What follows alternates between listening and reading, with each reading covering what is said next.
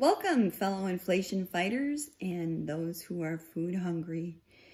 I wanted to start our steps on how to get ready to have a food pantry life.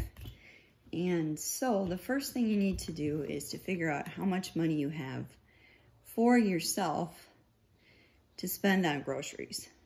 So what that takes is doing a budget or a spending plan, if that's preferred to you. So let's start with your mortgage or rent. Then you have your vehicle or vehicles. You have your medical insurance, your vehicle insurance, life insurance, if you have that. You have your utilities, and your phone costs may be separate.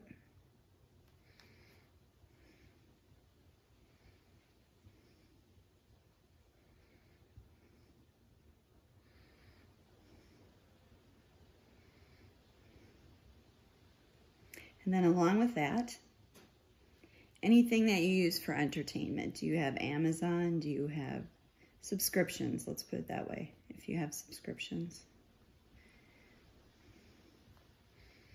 And if you're on medications, how much those cost. So, here's the list. Now, the first thing you could do is you could call your landlord, your bank holder of your vehicle, and find out if they have any programs. This goes for your subscription too.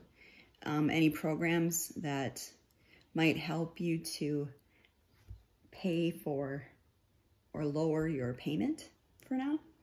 And then whatever you have left over for food and miscellaneous, clothes, etc.